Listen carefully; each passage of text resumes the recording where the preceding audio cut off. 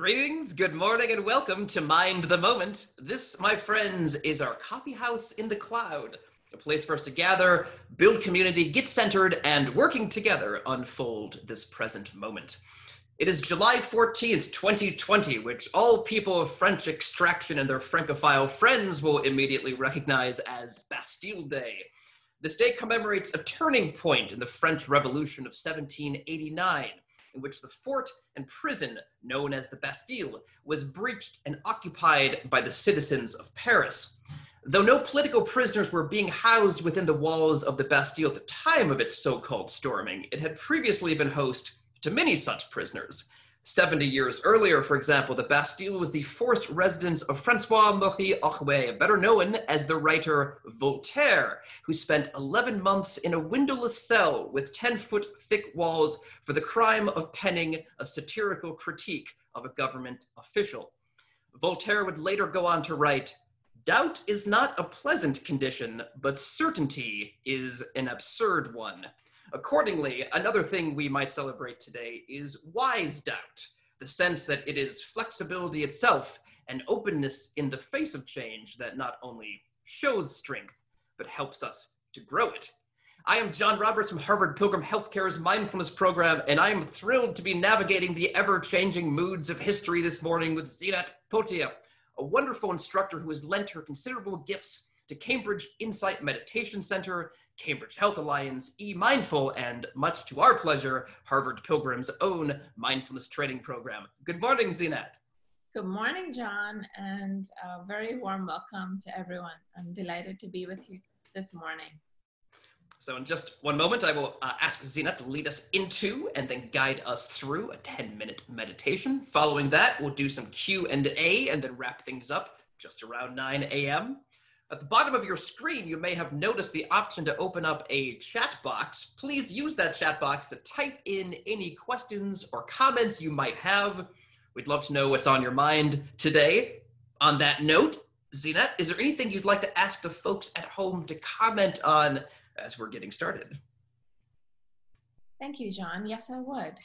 So what I'd like you to reflect on this morning, just as a way for us to connect as a community and to check in and to begin to create this container of practice, to hold our practice, is if you could look back at any moments in your recent days where you felt a sense of ease, of a relaxation, of fully being connected to an activity that you were doing, or even if you were just resting, there was this sense of being held in the present moment, fully inhabiting your experience. So it could have just been drinking a cool glass of lemonade, or listening to a piece of music, or taking a walk, anything at all where you felt this, and a felt sense of well-being, ease, joy, and fully engaged in the moment. If you could share with us in the chat, it would be lovely to hear what your experiences have been and where you've touched that felt sense of present moment awareness. All right, excellent prompt. All right, while folks are typing, bonjour mes amis this morning. While folks are typing, I'd like to issue a big thanks to everyone for taking the time to be with us and with each other this morning. Do keep in mind that only Zeenat and I will be able to see anything that you type, and if we don't read your particular question or comment out loud, please know that we do read and appreciate them all. Before we close, I will point out some other ways that you can keep in touch with us too. Oh my goodness, many things are coming in here this morning. Somebody says, walking through the ocean. That's always a lovely feeling. Reading a book on my deck, listening to the birds, enjoying the breeze. Sitting on Wildcat Mountain on a sunny rock, looking out over the beautiful landscape. Well, I can really feel the texture of these. Connecting in person with a friend. Socially distanced, of course, the person says. Having a socially distant visit with my adult sons. Recently sitting, while sitting on my deck, it was a beautiful day and I was simply taking in the breeze and the sound of the birds. It felt healing and easeful. Taking a walk in the sun this morning, sitting on my deck with my sisters, floating on my back in the water, gazing at the sky and clouds. It's a very brave thing to do here in the New England Ocean. When I play with my 6-month-old grandson, walking my dog yesterday, and I'm just home from a year in France, so thanks for the recognition of Bastille Day. My son's Zoom graduation, sitting on our still boat listening to the loons. That is a tremendous number of things right there. Just one more, playing badminton. I think that's great. Okay, see that. Well, with all of that in mind, let me turn it to you to take us away. Okay, thank you, John. And thank you all for sharing those beautiful images. I felt like I've been whisked away with your experiences. So let's transition to practice. So I invite you to come into a posture. So you may already be aware that there's 4 shapes in which we can practice mindfulness: sitting, standing, walking, lying down. You most often see the sitting shape, but to feel invited to try, walking might be a little bit tricky, but perhaps standing or lying down could be interesting for you to explore. And if so, if energy is feeling stuck, there's heaviness in the body, then standing up can help move and lift some of that. So if you choose standing, just making sure that you're standing with knees soft, feet hips width distance, and arms by your side, head and neck, as if you were looking straight ahead. And if you're lying down, then choosing to lie down, not necessarily in a prone shavasana position, which can feel sometimes a little too open or threatening for folks, lying on your side or curled up in a ball, or any position lying down that feels nurturing to you. And this shape has always been fascinating to me, but lately been a very rich part of my practice, because you're doing lying down practice not to go to sleep, which is what we associated the shape with, but to awaken, to be fully aware in that prone posture. And then seating, being seated, of course, is here. And that's what John and I are, in that shape. So if that's where you want to be, then you can find us. Shoulders are just draping down. Head and neck is very relaxed, and allowing the spine to be upright. And I'm going to invite you to close the eyes. If you prefer to have them open, please do. Just make sure that the gaze is soft and that you're looking at a steady point in front of you. And to know that whatever I offer is just some guidance.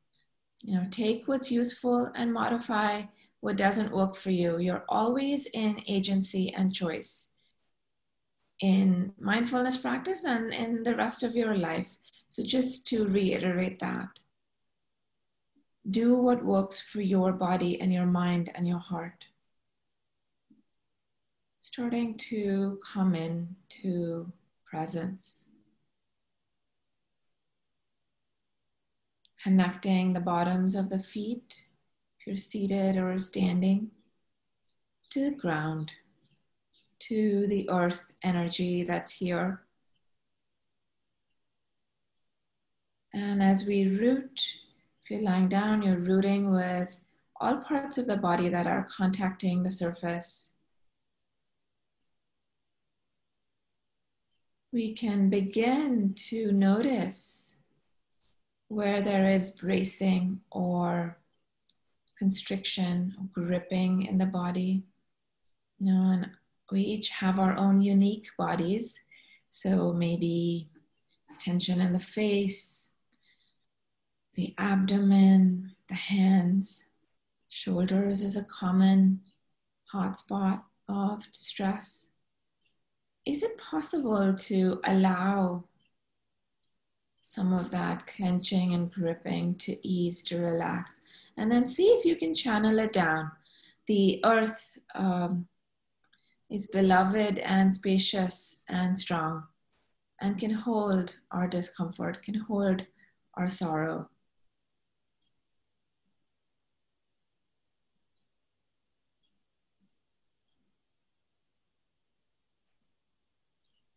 And then as you begin to experience a little bit of release, I invite you to play with the counterbalance, the creative opposition of as we root down, we rise up, we rise up. And I have an image in my mind when I offer this teaching, especially now in this season of sunflowers, reaching for the light.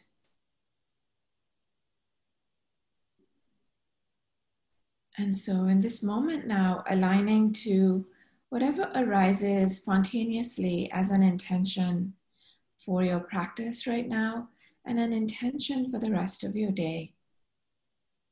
What do you want to aspire to reach for? And not in a striving, efforting way, but just like sunflowers in a very organic, tender,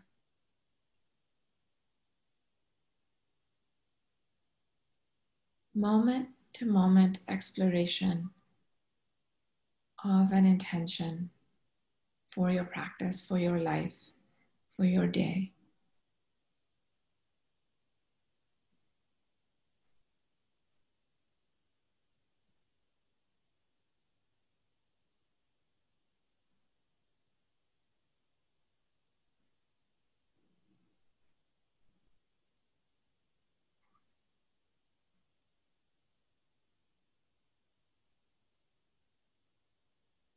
Softening the body, opening the heart to tenderness, and steadying the mind right here and right now. Perhaps choosing to work with breath awareness, just aware of the body sitting, standing, or lying, here breathing.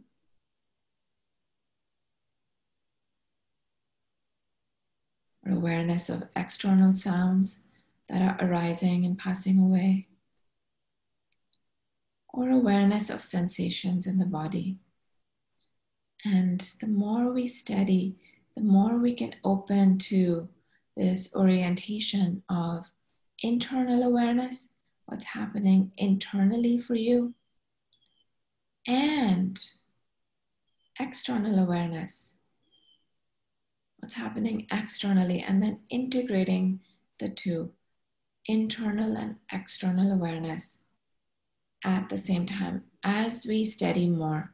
If this seems complicated or nerve-wracking, then just stick to one form of awareness. If the mind and heart feel ready to be a little creative, to experiment with dual awareness, then practicing in that way. So choosing for yourself.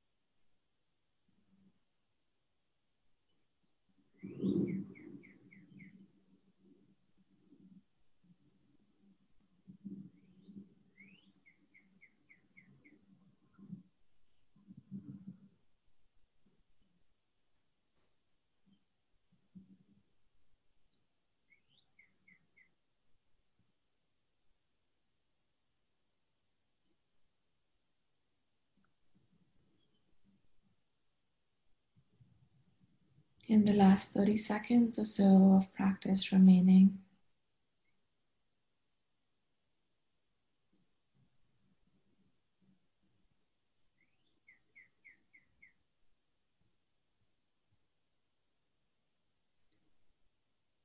actually, I think I want to continue for a couple more minutes. So bear with me, or continue to enjoy sustained present moment awareness.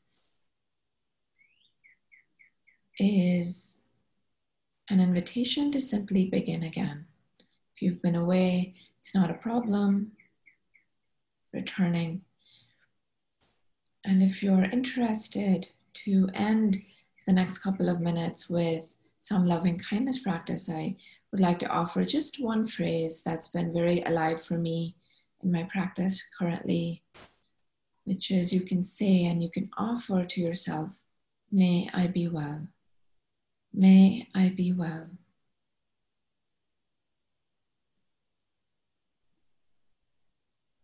So it's a dropping in. We say the phrase over and over again, but it's not a practice of repetition. It's a practice of deep listening, of dropping in this aspiration for ease, for well-being, for acceptance with a loving gaze for things just the way they are, without trying to change or control or fix.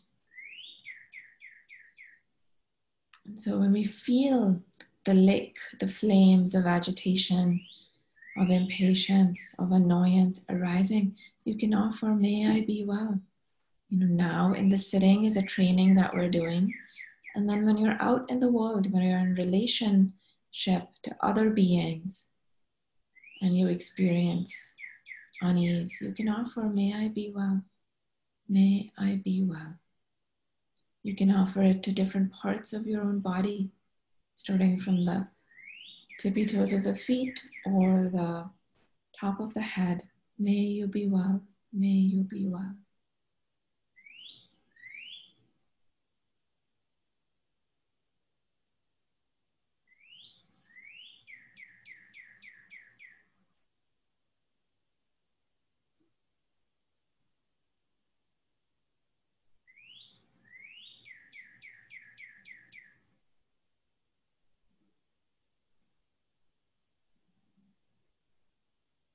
May you be well.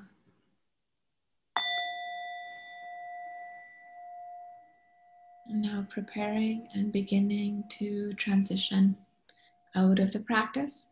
So taking your time, opening the eyes if they were closed, looking around the room or a window if there is one, to integrate the practice, that we practice with focus in order to expand a sense of spaciousness or our consciousness. So that doing it with the eyes is an embodied way to learn that.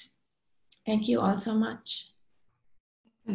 Thank you, Zeenat. I felt like I was really developing a relationship with that bird. And the thing what's so great about it is like, it's the repetition of its call was like the repetition of the "May I be well" in my head. I felt it was a very resonant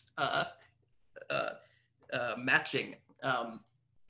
And for the folks who just participated with us, Zeenat's instruction at the beginning was to set an intention for the practice and perhaps for your day as well. If you connected with that instruction and did so and would like to share the intention that you set, please feel free to do so. Just for myself, I was feeling your instructions, Zeenat, about posture helped me, I think, get into even a bit better of a posture than I normally would. And that sense of feeling poised became my intention. I felt like I want to bring that sense of poise throughout the rest of my day. And it also, it reminds me how difficult it really is to get into a position that is relaxed, but at the same time alert.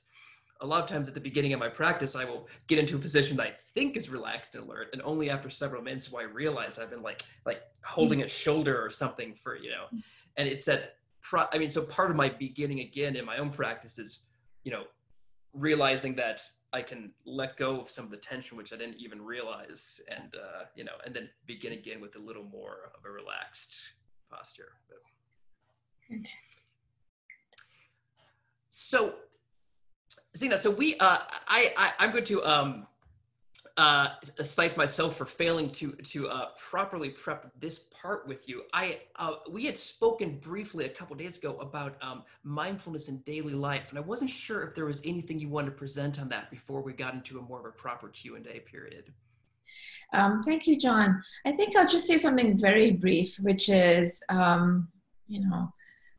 really this practice is not limited to our cushion or our chair when we're doing the formal practice. That's the training of the mind, but it's the integrating of mindfulness all the time as you're moving through the day, getting into a rhythm of constantly asking, what's happening right now? Where am I right now?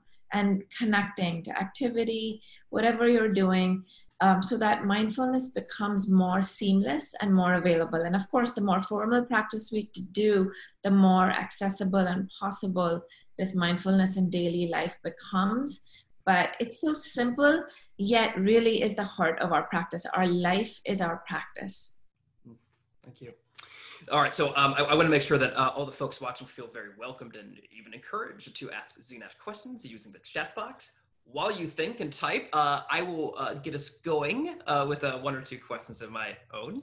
So, Zeenat, you recently wrote a lovely piece for the Cambridge Insight Meditation Center newsletter, in which you quote New York Times columnist Charles M. Blow describing the fight for racial justice as a forever commitment, something that we must maintain energy for even after protest eventually subsides.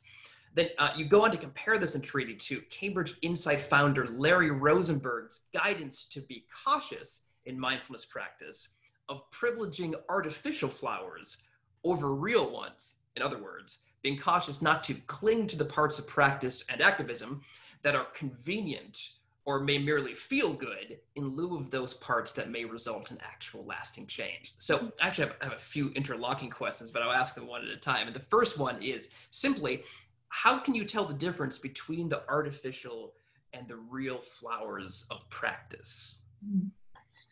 Thank you, John, for reading my piece and for these very insightful questions. I would say that one easy and quick way to clue into the artificial flowers nature of practice, which, when we first come to practice, to know what the why is, to be very clear of why we practice. And often it's for a desire for self-improvement, which is a wholesome aspiration. We want to better ourselves. But that is really the tip. It's not the entirety of the path. The path is not about fixing or sleeping better or being better. We might have those outcomes, but really it's aligning to the deeper values of this practice, the ethical underpinnings of mindfulness, that it is a path that aligns to what most matters to us in our lives. So it's really taking a very big picture view of what this practice asks of us. And it's not something that we do checking off a 30-day calendar or doing a challenge for X number of days. It's something that once we start to orient towards practicing with values and ethics and how we move through the world, then it's a lifetime. It's the practice of a lifetime. And I see this interconnectedness with commitment to a path of awakening, where artificial flowers, the fruit will be very limited. They won't have the aliveness, the difficulty. I mean, real flowers bloom and they're very fragrant, and then they decay. They decay and they die. And there's a real sense there of aliveness. And it's the same with our path of commitment to racial justice. If we do it to look good or to do performative allyship, or when, as you say, when it's convenient, then it's in a way, it's artificial. It's not real. And so what does true commitment look like? It's definitely not going to be easy. It's a hell of a lot of it. It'll be paved with difficulty, because it's grappling with real challenges, with human beings, reckoning with history, doing the hard work of how we want to move forward. So interesting work to be done, and interesting ways to approach it. I think I'll stop there. Yeah, so I mean, let me even dig a little deeper, because you said something that I thought was really interesting in the piece. So you mentioned that the protest movement we've recently seen being activated is causing you to ask yourself how you might personally undo what you refer to as your own internalized racism. Now, for a white man like myself, that particular call to action looks like one thing, looks like one particular thing. But what does it look like for you, and how might mindfulness be an aid for you in that? So I would say that that's a very, very complicated question, and I'm exploring it, actively. But as a person of color, I think that you internalize a lot of conditioning and messaging from the world in which you move, and experiencing racism externally, and then how does that become an internal lens of ickiness is the word that's coming to mind. It's painful and it's uncomfortable. Being a South Asian, I've grown up in communities in India where there's a lot of anti-Black sentiment. And I have always been a champion right from childhood, and especially the cause of apartheid in South Africa has been near and dear to my heart. And the school that I went to, we were trained, to sing spiritual songs from the slave times, and just feel very connected to an African American experience. And so I didn't have that lens. I had more of wanting to speak out and push out against that. But other lenses of, there would be advertising in India growing up of creams called Fair and Lovely. And again, I never used them, but I took in that messaging that, or my grandmother would say, oh, don't go out in the bright sun, you'll get dark. So a lot of different things, but the one tool from mindfulness practice that I can bring to this work that's ongoing, will be ongoing throughout my life, is self-compassion. Is this ability to see clearly what is arising, what is at play, and to meet it with a heart of compassion, because the compassion has the capacity to hold that pain, the intergenerational trauma, the ancestral internalized racism, all of it. And then the compassion does its magic, allows it to metabolize, allows it to move. So that's fantastic. Thank you for that, for sharing that. And let me just ask you something that, and I'm not sure exactly where to take this question, but do you think there's anything about the way that we have been taught, or that we tend to teach mindfulness in the West, that prefers a particular lens, while perhaps suppressing a different type of lens or temperament? I'm not sure. Is that coming across? I'm not really following. Yeah, well, I wonder, like, is there a way that the way we teach mindfulness that actually is taught from a white perspective, I guess, is as opposed to a perspective that is maybe more inclusive, unwittingly, of course, but I mean. Yeah, I would say so. Yeah, and I think that there is, work is underway, which I'm really, really happy to see, of amplifying teachers of color, of incorporating more examples and stories of broader lived experience. I think one thing that I have appreciated of the way mindfulness is offered here is that taking away some of the cultural baggage and the ritualism. Again, it's complicated, but that has been kind of refreshing to me. But then I think when you take some stuff away, you also lose some of the richness. So it's striking a balance where you can really focus in on the heart of the practice, but then start to include some of the richness that may have been left away. And also so that people who aren't white feel welcome and feel included and feel like their voices and their stories are part of Dharma. I remember a teacher, Eugene Cash, who I sat at a retreat with, he's out in California, many, many years ago, said this, and it really touched the part of try to see the teachings, and this is from, it was a Buddhist perspective, but try to see the teachings outside or beyond the robes of a monk. See the Dharma everywhere, and I've lived by that. So see the teachings, even when they're not in the guise of the robes of a monk. That's wonderful. I really appreciate you taking on those this inquiry with me today. I appreciate that quite a bit. So I'm going to move us towards the ending here, unfortunately. And I just wanted to let folks know that we are continuing to appreciate all the responses we've gotten to our Show Us Your Meditation Sweet Spot Challenge. Now, we've asked our instructors to themselves offer images of the places where they like to meditate. Zeenat, we showed yours on last Friday. And this is from Shanti Douglas, one of our instructors in New Hampshire. And she actually created this labyrinth for herself for walking meditation, one of the forms of meditation that you were mentioning, Zeenat, earlier. This is Tara Healy has sent us another one. This is one of her very cozy meditation spaces. And I felt like it was important for me to maybe throw in one more of my own. This was from my back porch. Now, this was done back in the late spring where there was less greenery on the trees, but around dusk in the gloaming, you get a very nice lattice work out of the back porch. And I find this is a place that brings me a bit of peace, which I appreciate. So, folks, we'd love to see where you are meditating this summer. Where's your meditation sweet spot? Please do post a picture to our Facebook page if you like. That's facebook.com/mindthemoment. Or you can send those pictures to us directly at askmtm@harvardpilgrim.org. Feel free to submit more than one if you like. We know your meditation sweet spot may change day to day depending on where you are, where your travels are taking you. You can also leave questions for our experts. We will pass them along and get them answered. You can leave a voicemail at my desk number if you prefer. That's 617-509-7047.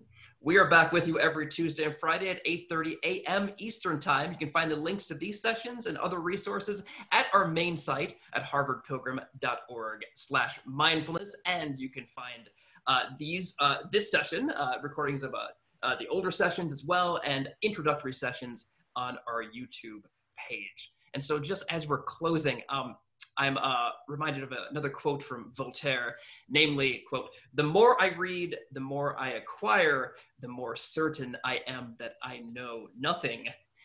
Though he also said, "Let us read and let us dance, two amusements that will never do any harm to the world." So even knowing that we may always know less than we could and may never do quite as much as we may like to, I hope that we can continue forth doing everything we can in as harmless a way as possible. Zeenat, I want to thank you for clearing a path for us and our practice this morning, and for taking on this dialogue. I'm wondering if you might leave us with one resource that you think people would find particularly useful as they continue to grow their practice. Just the one I offered in the sitting, I'd like to offer it again. The phrase, "May I be well." Fantastic. I think that's wonderful. Thank you, Zeenat. Thank you again. Thank you for joining, everyone, and we will see you soon. Have a momentous day. Thank you, John.